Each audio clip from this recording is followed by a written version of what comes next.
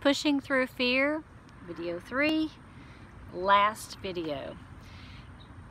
The last one cut off when I was talking about being discouraged, and what works for me is to take a step back mentally and to not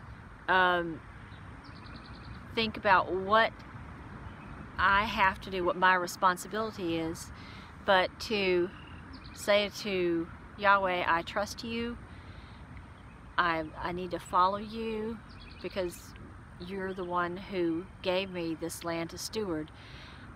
And so I wait, and usually don't have to wait very long, but I just kind of sit still and let things move through my spirit and my mind without me trying to do anything in particular, not trying to force anything. And always another solution comes up, and it's never going to be bad really to have to change gears. I mean, what's the worst that could happen in my situation? What if I just never planted anything on the farm? I don't think that's going to happen, but it could. I mean, if that came about, I can still enjoy that land. It's going to be fine. But I know that my purpose is to plant on it and to help it to recover from the clear cutting that was done.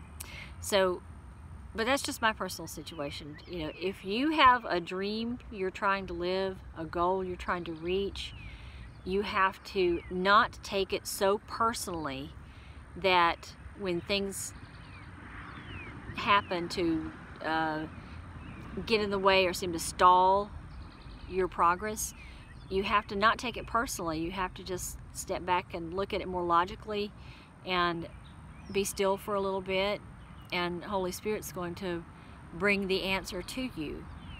Who knows when? It could be just like that. You could be waiting 1.5 years or 2 years, but you still stay in faith, and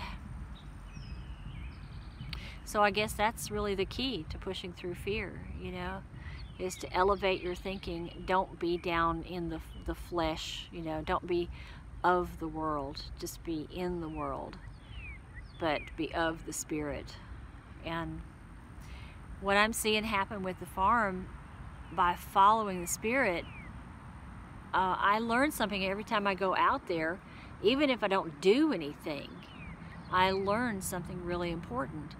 And it takes a lot of visiting the land and looking at it and just seeing what happens over time, to learn where the path is.